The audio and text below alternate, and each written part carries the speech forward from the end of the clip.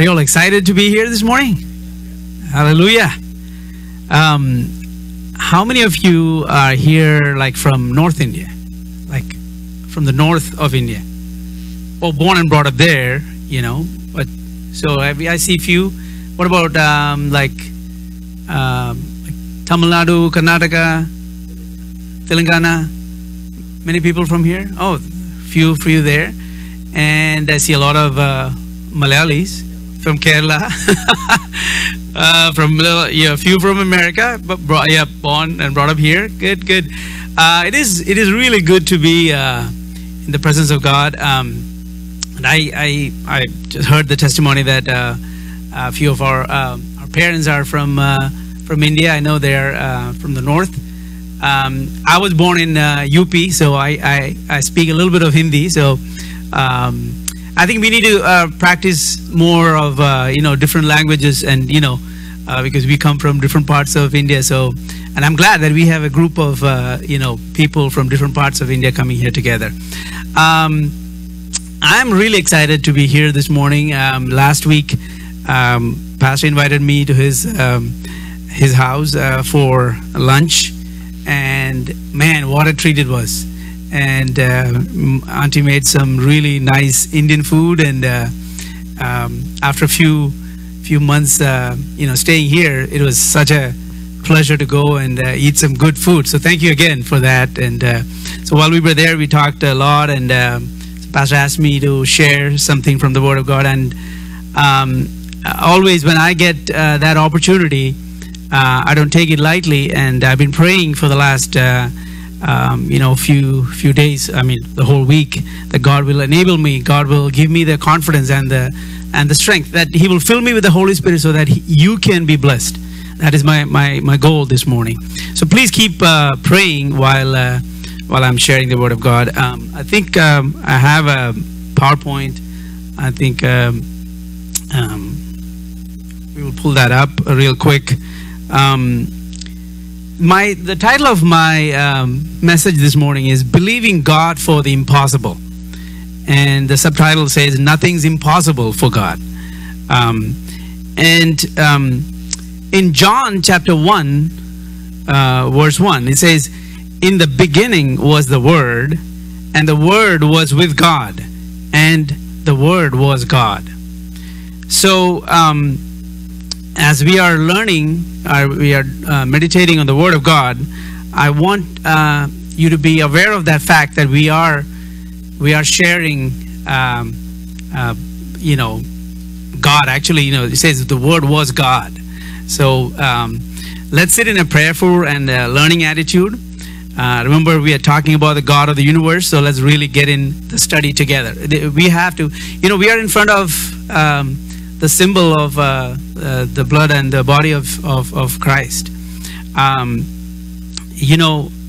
So the same way, I want you to understand, when we are learning the Word of God, we are basically talking about the blood and the flesh of God every day when we speak from the Word of God. So let's be aware of that fact while we are listening to the Word of God. And also I will ask that you participate. I like a lot of interactive kind of messages where because I'm an educator, I work in school, so I like those kind of, when we are teaching children, we want them to respond, right, to see that they're engaged. So I would like some participation. And like it says during the sermon, I will, as the Holy Spirit leads, I will ask for your participation. So be ready to participate wholeheartedly. This is worship, so let us focus. Amen? Hallelujah. So first of all, what I want you to do is write down one thing you thought was impossible that God did for you. If you have a pencil or a paper, or at the end of the Bible, there's a note area. If you want to write it down, or just think about it for right now. One thing that in your life that you thought that this was never going to happen, that this cannot happen with your ability or with your skills, or you never dreamed about, you never thought about it, but it just happened, and it was impossible in your thought or your imagination, but God did it for you. Just think about that, okay? Just kind of It could be like maybe 10 years back, 20 years back, something that God did that you thought was impossible. Okay, just have that in your mind. Be prepared. And while we are, sharing, or while we are meditating, I will, ask you to share that. You be ready for that, and then I will ask for you to raise your hands. I'm not going to force anybody to share, but if you are ready, share for the blessing of the congregation. So while that is happening, while you're thinking about that, I want to share a video for us to see together, and then we will get into the sermon. If you will pull up that video, and then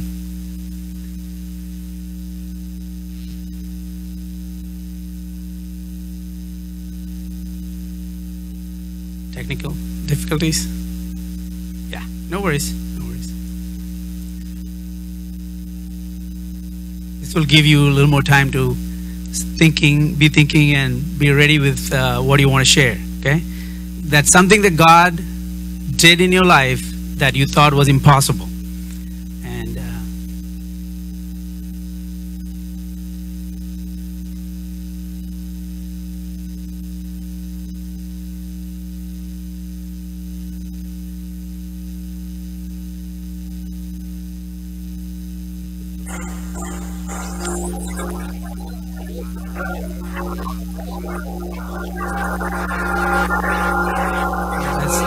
that's the wrong.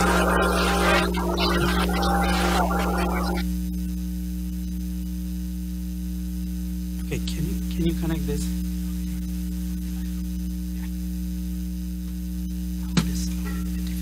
Oh, really? Sorry about that. Sometimes, technology is good, but if it works. So please be patient. Sorry. I want from 233. 233.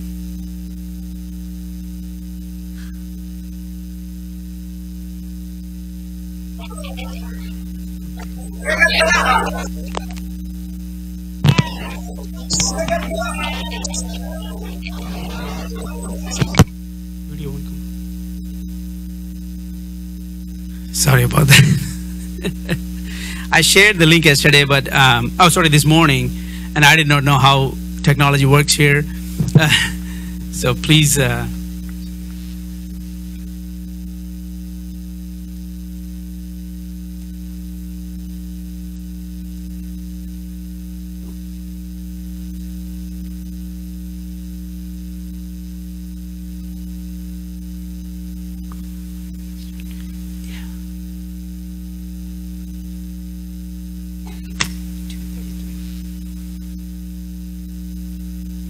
Yeah, from 233.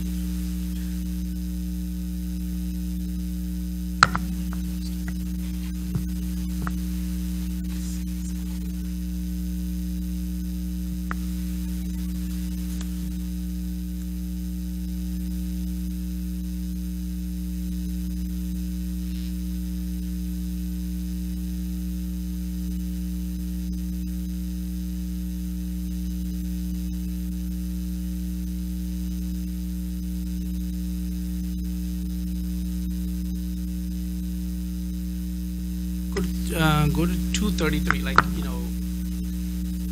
scroll all the way to 233. Yeah, right. Yeah, that's fine. Yeah, that's fine. That's fine.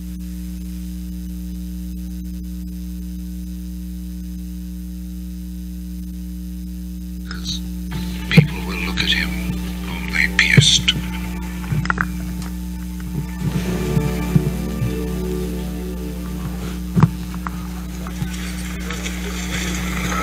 After this, Joseph, who was from the town of Arimathea, asked Pilate if he could take Jesus' body. Joseph was a follower of Jesus, but in secret because he was afraid of the Jewish authorities. Pilate told him he could have the body, so Joseph went and took it away. Nicodemus, who at first had gone to see Jesus at night, went with Joseph, taking with him about 100 pounds of spices, a mixture of myrrh and aloes. The two men took Jesus' body and wrapped it in linen cloths with the spices, according to the Jewish custom of preparing a body for burial.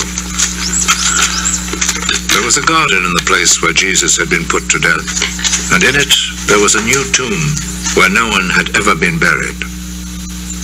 Since it was the day before the Sabbath, and because the tomb was close by, they placed Jesus' body there. Early on Sunday morning, while it was still dark, Mary Magdalene went to the tomb and saw that the stone had been taken away from the entrance. She went running to Simon Peter and the other disciple whom Jesus loved.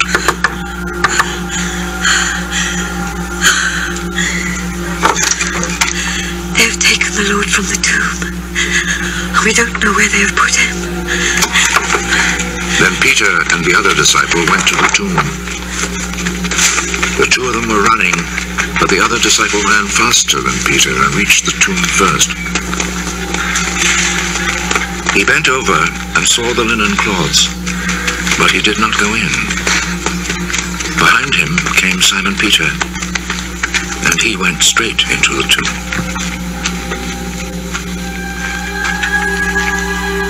He saw the linen cloths lying there, and the cloth which had been around Jesus' head. It was not lying with the linen cloths, but was rolled up by itself. Then the other disciple, who had reached the tomb first, also went in. He saw and believed. They still did not understand the scripture which said that he must rise from death. Then the disciples went back home. Mary stood crying outside the tomb. While she was still crying, she bent over and looked in the tomb.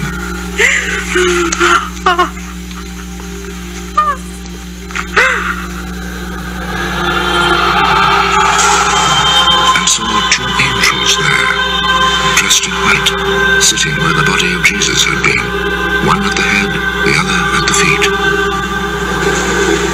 "Woman, why are you crying?" they asked her.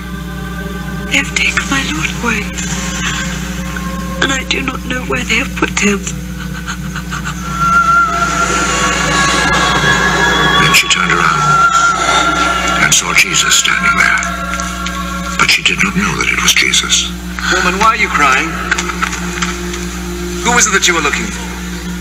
She thought he was the gardener, so she said to him, If you took him away, sir, tell me where you have put him, and I will go and get him.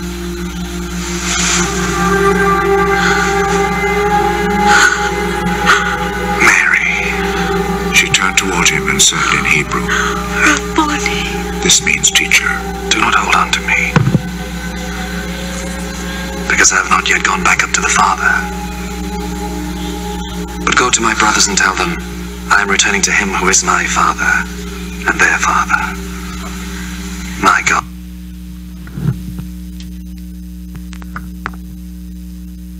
I think this is familiar to everybody, but I just want to kind of bring this kind of memory back to everybody. See, this is the scene, like you've seen. As soon as Jesus is resurrected, Mary and Peter and John, they go to the tomb. But what I wanted you to focus is that they don't really believe what Jesus had told them. That's what I want you to focus. They knew Jesus had told them that he's going to die and he will, rise up on the third day. But what is happening here is Mary, Peter, and John. I mean, John believed when he went into the tomb, and when he saw, he believed immediately. It says there. But Peter didn't believe that. And Jesus knows this very clearly. He's resurrected. He knows. And he knows that Mary doesn't believe that. So that's why, he's revealing himself to her. And then what happens is, after this, Jesus appears a few times so that he can show that, what he meant, what he said was really, really true, right? And what I wanted you to understand here is that, see, we are just like Peter and John and Mary. We are just like, they are just like us, human beings. But the difference is that they have been with God. They have been with Jesus. They have seen 3 years. They have seen the miracles that God has done. Right? But even after all that, what happens? They really don't believe him. Because what they saw just before this is unimaginable. Or they thought, Jesus is the Messiah. He's God. He's the Son of God. How can somebody, or how can a God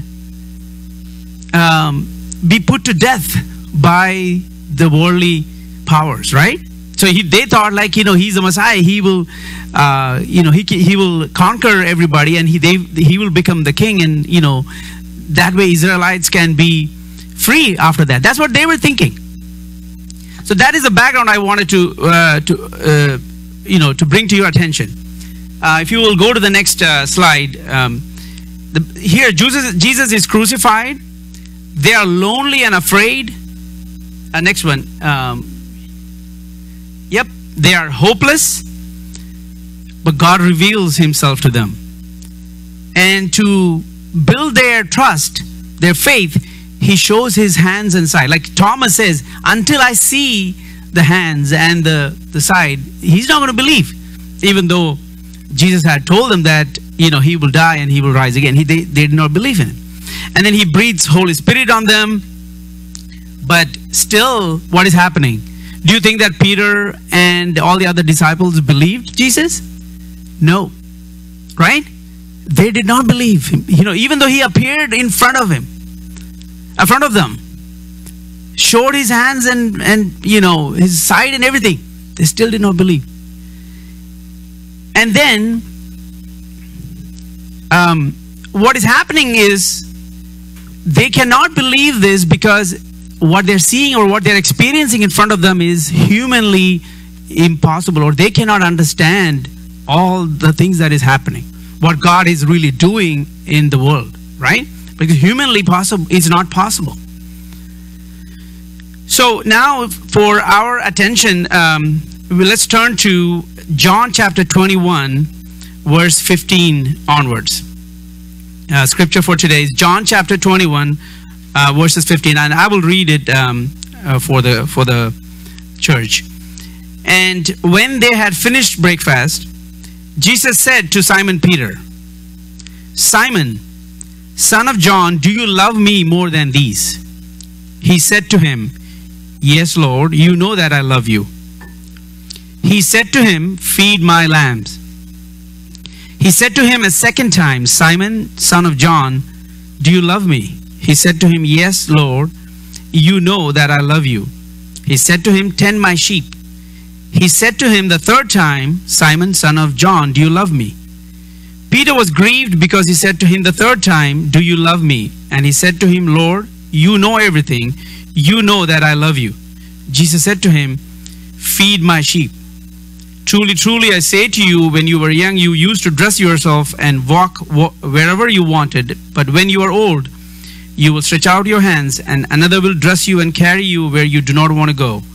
This he said to show by what kind of death he was to glorify God. And after saying this, he said to him, "Follow me." So even after Jesus appeared 2 times after his resurrection, revealed himself that he is risen and that he is God and he's a son of God, what happened here is Peter and all his friends, because of their unbelief, what they do is they go back to their own profession. They were all fishermen before this, right? So that is what they have done. Last 3.5 years, they have been away from all that. They were with Jesus. They were doing all these wonderful things. And then suddenly Jesus is gone. If you really notice Peter, I wanted you to focus on Peter, especially that is where our focus is this morning. If you look at Peter, he's like most of us, or at least, I am like Peter. When Jesus is with us, when we know literally that Jesus is with us, we are all very bold and very courageous, and we are ready to do things, right? And you see Peter, whenever he was with Jesus, you see him the boldest, and he's ready to fight, he's ready to kill, he's ready to do anything. He will jump in the water only when he can see, literally when he can see Jesus. The moment what happens, the moment Jesus is dead, Jesus is away from Peter, what is happening? He does not believe it anymore. He cannot really function. So what is happening is, man, he's like some of us, or like me sometimes, man, this is too difficult to understand. This is too much to handle. I'm going back and doing things on my own. So what is happening just before this scripture portion, what is happening is they decide, Peter decides, okay, I'm going to go back fishing. What happens? They go try fishing, and all the thing about those 12 disciples is, like, Peter is kind of the leader. Whatever Peter is doing, the others are ready to go with him. So they all go. What happens? They fish all night. Do they catch anything? No. They catch 0 fish. They cannot find one fish. But they are experts. They are like fishermen. They have been doing that but they cannot catch one fish. But what happens is, in the morning, when they are back after fishing, Jesus arrives and tells them, hey, put the net on the right side of the boat. And what happens? Do you know what happens after that? The net is full of fish. And I think it clearly says that 158 or 153, right? Fish they caught because they listened to Jesus. So what I have learned from this passage, and I have made this practical in my life too. Sometimes we think that we can achieve a lot of things in our life by our own skills and talents, right? Because especially in America, that's what we are being taught. We can do things on our own. If we put our mind to it, we can achieve things, right? But what God has shown me in my life is, this is what happens to a lot of people. They think that they can achieve a lot of things in life by relying on their own talents and skills. But Jesus is showing Peter that, hey, I have a purpose for you in your life. I have a plan for you in your life. And if you are going to think that you're going to do things on your own, man, you're going to be a zero. You will not catch anything. It's not that there was no fish that day. Do you think that whole night there was no fish in that area, that lake? There was. But there is divine planning happening here, right? God is really in work here. He is controlling all the fish. Do you think that the fish never found the net that was there? No. See, that's what I want, or that is what God revealed to me, that everything that happens in our life is divinely planned. The things, you might be thinking that, okay, by accident you are here today. Or by, okay, you came from India, some of you came from India, okay, let's go to church. And the thing that revealed to me was that every single thing that happens in God's children's lives is planned by God. Nothing else is happening in our life. And I want you to have that confidence. That is what I'm trying to share this morning. Sometimes, and this is again my own testimony too. Sometimes I'm like Peter. We drift away from Jesus. We drift away like thinking that, okay, everything is going smooth, things are happening, fun, we are, making good money, finances are good, there's no struggle, children are doing well, they're going to school. And slowly, what do? We become comfortable in our own life, in our own strengths, in our own skills. What happens is, slowly we drift away, and then things start, because Jesus never wants us to drift away from him, because he loves us so much that Jesus wants to have a close relationship with him every moment of our life. He doesn't want you to just kind of leave him and then do things on your own. That's not what Jesus wants. He wants you to be completely, focused on Him and do everything that what He wants you to do. That's what this story shows. Peter, if you really look at Peter's faith is kind of, shaken. Like you say, Jesus is dead.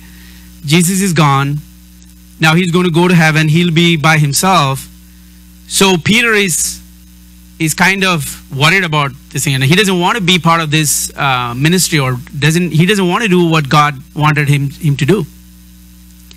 So this is, again, the lesson that I learned. Sometimes when we, lose our faith, we get into trouble. Satan starts working in things, some certain areas, and then we are in trouble. And what happens is we lose trust. We think that, okay, God is no more there. I mean, God doesn't care about me anymore. I mean, this has happened to me in my life recently. I've been thinking about, I've been struggling a little bit with this. So I've been praying while I was preparing that God will speak to me as well. And this was happening to me. And what God was showing me was, when that happened, Jesus is not going to just sit there and just say that, okay, hey, He's gone and He doesn't care. Jesus came back, right? He went and made sure that Peter is ready, and Peter is going to fulfill the plan that God has for him. Even though Peter was very, courageous, and he wanted to do a lot of things for God, here, this portion is where exactly when Peter really takes the decision to really work for God. Before this, he was kind of wishy-washy. He will do things, sometimes he's ready to go, and then after some time, then he will be doesn't want to do anything. But Jesus talks to him personally here. He focuses on Peter. He says, man, you say that you love me, but do you really love me? Do you really or are you just saying this? And God sometimes, and I feel like God sometimes has asked me those questions. Do I really love Him, or our love for Him is for certain other things? Especially, this is a big challenge for us in America. People who came to America, this is the biggest challenge, because what? We are all here because we want to succeed in life, right? That's the very, very, very, and this happened to me when I came from India. It's very challenging. Are we loving God for worldly success, or do you really love Him because He's our God? That is the biggest challenge that we all have, especially young people. They all want to, be successful, become maybe one day the president of the United States, But what God wants from us is that true love for Him. Because God of the universe came to this world, this earth, and He gave His own life for us. Think about that kind of love. He was ready to give up everything for us. And so Jesus is asking, do you love me more than these? Do you love me more than your skills and talents and these other friends that you have? See, He is our dear brother. Jesus is our brother, right? Because we all have the same Father. So what a great privilege that is. But sometimes we just forget about it, and we think that, okay, we are on our own. We have the God of the universe with us. We have the Son of God with us all our life, every moment of our life. But we sometimes don't have that confidence. That is what God is wanting to tell us this morning. Now, when we were talking about this, I was thinking about a lot of things that God did in my life. One of the most difficult thing in my life, or the unbelievable thing in my life, was like at the age of 24, I was not sure about what I want to do. But when I was a small boy, my dad asked me, "Hey, what do you want to become when you grow up?" You know, I mean, all dads want to know, right, what their children want to become. And so my dad was like, "Hey, do you want to become an engineer?" And I was like, "No." You know, maybe I was 5 or 6. He told me this story later, and he said, "Do you want to be a doctor?" And I said, "No." I said, "I'm not going to be a doctor." He said, "Do you want to be a pilot?" Yeah, I said, "No, I'm not going to be a pilot. I don't want to be a pilot." Then he kept on asking, you know, with all the normal Indian stuff there, right? I mean, those big jobs, right? And then finally he asked, "Hey, then, okay, what do you want to become?" And out of, I don't know where, he said, I told him that I want to become a shepherd. I don't know what that really even meant. Even now, sometimes I don't want. He said, I told him that I want to become a shepherd. So, at the age of 24, God took me to Bangalore, Hosur, a place called Hosur. And there was a seminary, and they were struggling with the outreach ministry. They were struggling with reaching out to the villages. And because they thought, the villagers thought that, they are there to convert people. And, so that, there's that friction, right?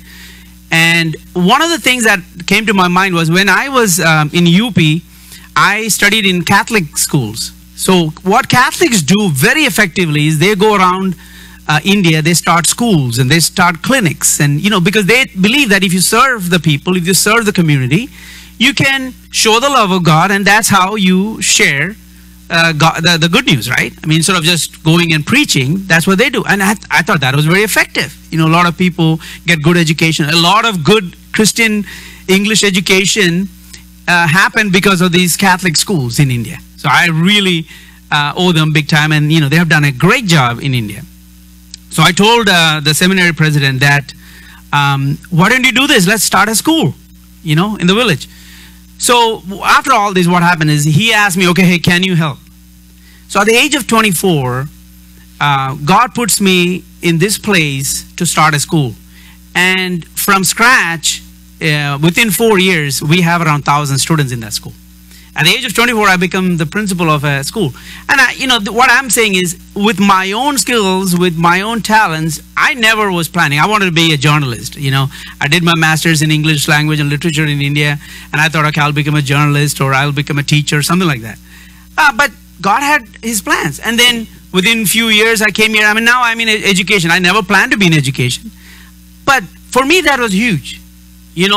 I never wanted to be in America, but I know that God has a plan in my life, and He's doing everything towards that plan.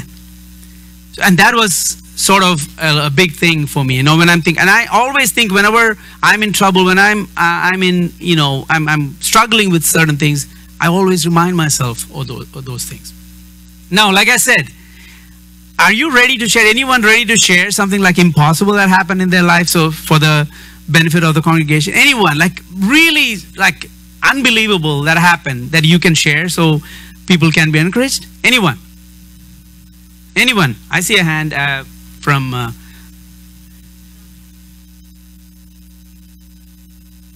just quickly, if you just quickly take a minute.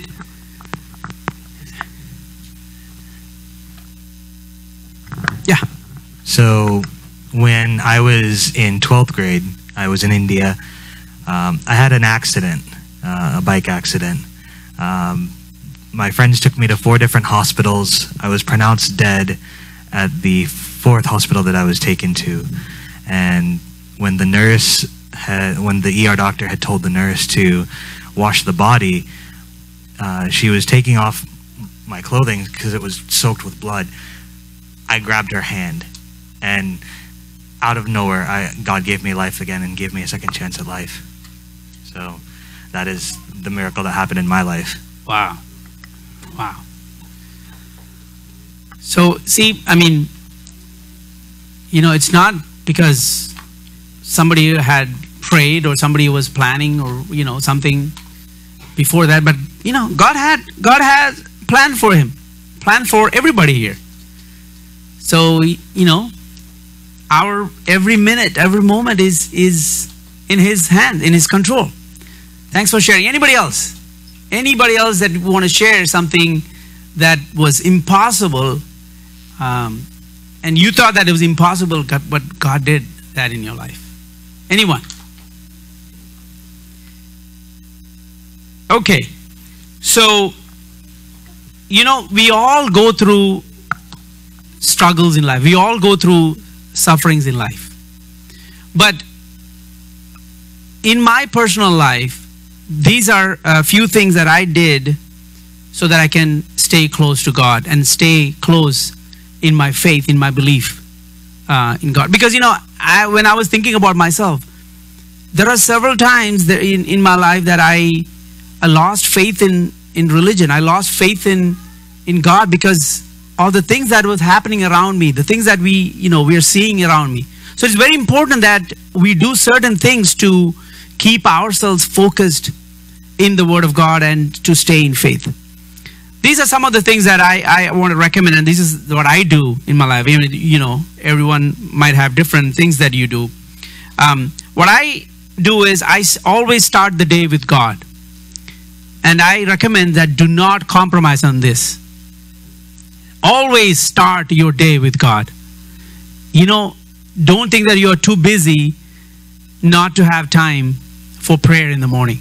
Before you put your leg down from your bed, take some time to pray. That is the best thing that I have experienced in my life. Whenever I have failed that, I thought that I don't need to pray regularly like that. I didn't have good days. I had difficult days. But whenever I sat down and I prayed and I meditated on the Word of God, those were the beautiful, beautiful days where I had the peace from God. I had enjoyed my day. And the other thing that I said is, remember what God has done for you. Write all the things down. If you haven't done this, write all the things that God has done in your life. Write it down somewhere. And thank Him daily for those. Thank Him daily for the things that He has done in the past. We are very fast to forget things. God does a lot of miracles in our life. But when time goes, we forget these things. Right? So write that down and then thank Him and remember those things. The third thing I do is memorize scriptures of miracles and promises. It's a great thing that when our children do memorize. But when we grow old, we stop doing this. We don't memorize verses because, we think, we are reading the Bible every day. We don't memorize verses. But, memorizing helps because when you're praying, use those scriptures to pray. Use those scriptures to remind yourself, and when you communicate with God, recite those verses, because that gives us that confidence. Okay, this is what that we have learned in the Bible. So memorize scriptures. Also the stories. Every time I struggle in my life, I remember stories of Daniel. I remember stories of David, of Moses, all these godly men in the past. About apostles, about what Jesus has done. Remember those stories. So when you pray, you can, especially when you are struggling, when you're having some difficulties, you can remember that God is a God of Daniel. God is a God of David. God is a God of Moses. He has done these miracles in their life, so He will do that in my life too. And pray for those miracles with belief that it will happen in your life. Know that God is in control of these things, and they pray that. And prayer is not, sometimes we think that God does things because we are praying. It's not because of that. Prayer is just a communication that you're keeping your connection with God. You're telling Him that, okay, I am dependent on you. I need you. You are showing your dependence. God is not doing things because you're praying. Okay? That's not the way, because He's our Father. He knows what is best for us. He is always doing what is best for us. The prayer is just you keeping connection with God. And then other thing I do is I sing and listen to songs that inspire. Like one of the songs I always listen is in Malayalam. If you haven't listened to this song, there's a song called Yehova Ire Tadavam Devam Ni Matram Madi Ni Matram. It's a song. It talks about the different names of God in in the original language. Like Jehovah Jireh means my provider, right? And so that song is beautiful. I always listen to that song because it tells me that, okay, I just need God for my needs. And then listen to sermons that strengthen. Lately, what I have been doing is when I get up in the morning after I pray and I meditate on the Word of God, I use YouTube. Technology is great. I use YouTube and I play these sermons while I am getting ready. So I'm pumped up because I'm listening to, we have the God of the impossible. God can do anything through you. I mean, God has a plan in your life. I'm listening to these messages and I am confident because that gives me confidence. So I do that every day. And then the thing is to trust in God truly. You trust in Him, that He is in control of your life, and be at peace. Nothing else matters. God is in control and everything will happen for your best. And I also wanted to kind of read some of the scriptures that inspires me. Always Psalm 23. If you don't do this, Psalm 23, memorize that Psalm. The Lord is my shepherd and I shall not want. He maketh me to lie down in green pastures. He leadeth me beside still waters. He restoreth my soul. He leadeth me in the paths of righteousness for His name's sake. Even though I walk through the valley of the shadow of death, I will fear no evil.